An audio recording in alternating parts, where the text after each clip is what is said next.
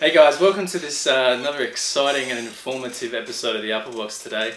Today I'm actually shooting on my Sony PDX-10 mini DV cam camcorder. Back in the day, this thing rocked. It was essentially the corporate video, the wedding video guys, weapon of choice back then when these cameras came out. And we thought these things were like the bee's knees. I remember using these things at uni and being astounded by the quality, because all we guys used to sort of shoot with beforehand was standard sort of SVHS compact video cameras and VHS cameras and stuff like that. So now you may be wondering why today I'm actually shooting on such a low SD formatter camera.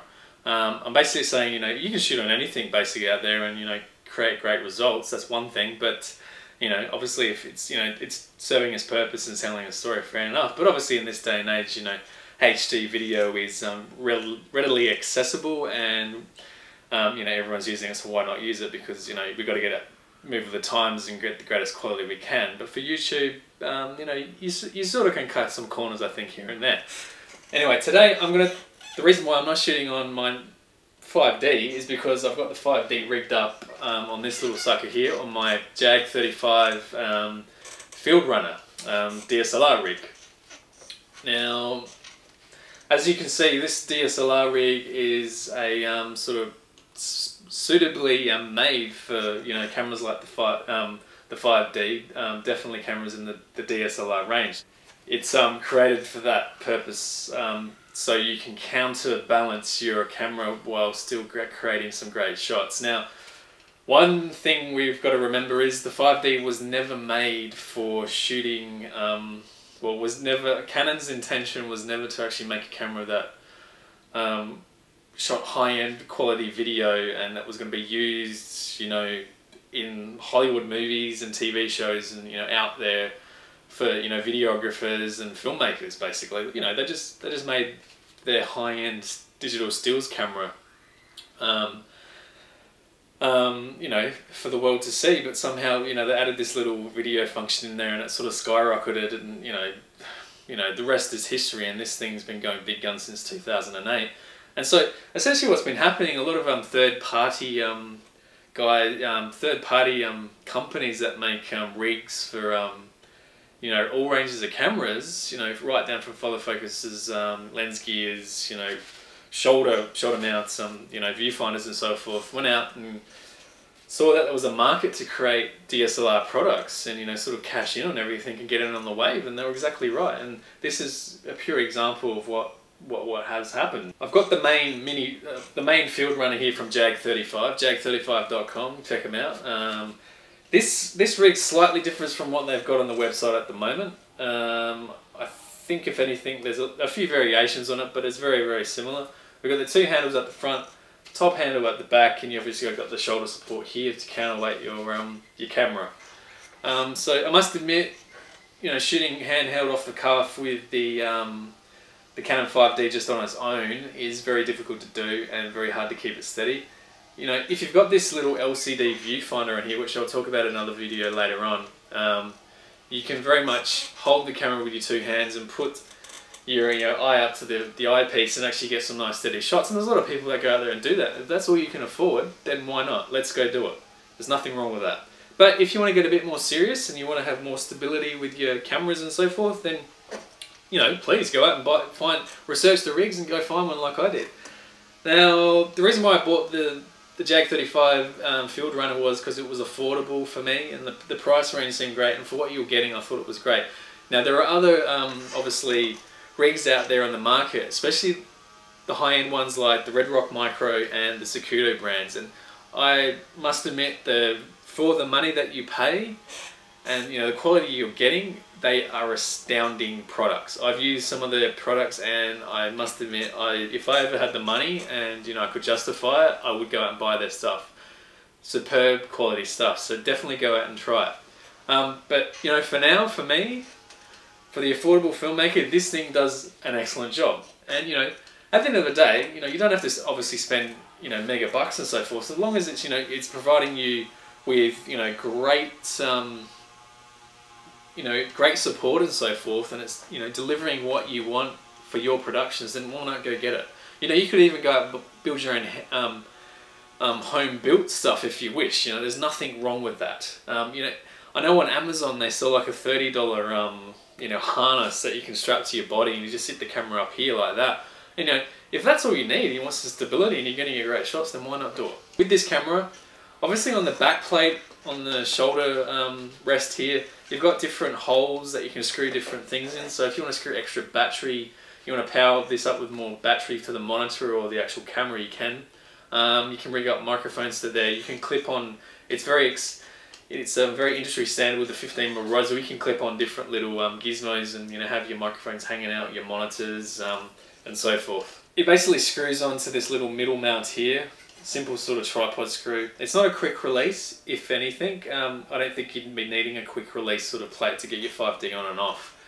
I don't see the point in that. If you want to do that though, you want to go from run and gun, whack it on a tripod. There's like I think a $50 tripod plate that you can buy here. You can easily slip this in to the bottom of the the rails here and just leave it hanging there, and just hook up your little tripod base plate in here and whack it on your tripod for the, you know, some of the static shots you want to get. And if you want to quickly run out and get something run and gun, then all you do is just click it off and off you go. So I think that's, you know, that's worth getting as well. If you're on the Jag35.com website, check it out, because that's a cool little thing. And even if you didn't want to have it on the rig, you can take all these rods off, just whack it on this, put it in a tripod, and still have your follow focus if you're just on a static rig. But this thing easily breaks down. Like, I've travelled overseas with this thing and put it in my suitcase, which is great, you know, and it's really compact, fits in your suitcase, lightweight, doesn't weigh anything down, so you're not paying excess baggage and so forth.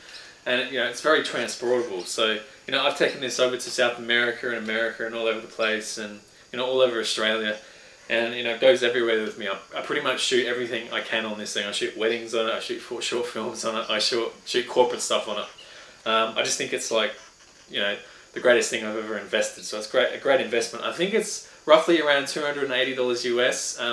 Like I said, they've changed a little bit with the Field Runner at the moment. There's a few different on the design and so forth, but it's pretty much essentially this at the same. Lightweight, compact, affordable, easy to pack up and, you know, ship around. Good thing about this is it also works with other Jag35 products. You know, if you go out and buy other little things from their website, you might be able to buy, you know, some more handles, some more rods, and configure your own sort of setup. So it's really great with that. Here at the front, I've obviously got a follow focus unit from Deep Focus. You get that on the Jag35 website also. Works on the simple cog system. You got the little nice white dish at the front here where you can mark your end and mark your focus points with this little Allen key that's positioned up here. That's really great. I find this really great for run and gun style. When you're trying to shoot, you're shooting and you're trying to focus and stuff, it's really, really awesome, instead of sitting there and sort of getting your arm around and being a bit cumbersome and a bit awkward. So it's really, really good for that. Really good for short films when you've got a focus puller on board. Such easiness where you're not sort of holding the lens and, you know, like you might be bumping it when you're trying to film stuff. So that's really great for that. I think these things here are about $140 US to buy.